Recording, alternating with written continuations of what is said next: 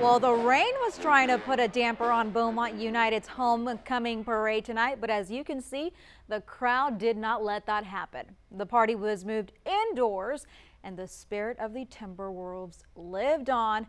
And you could hear that band jamming out tonight, getting folks excited for Friday Night Lights. Our 12 News team spoke with the principal of Beaumont United, Dr. Wiley Johnson, tonight, and he says events like these really give the community a chance to come together to root for their school.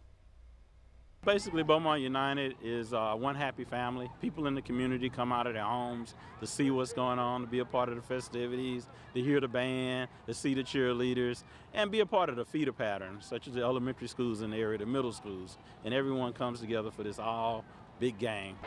Now you can see dozens, if not hundreds, of folks packing the gym tonight. The Timberwolves will take on the Humble Kingwood Mustangs Friday night. They're looking to right the ship and even their district score, bringing it to at least 1-1, and of course bring home that homecoming win.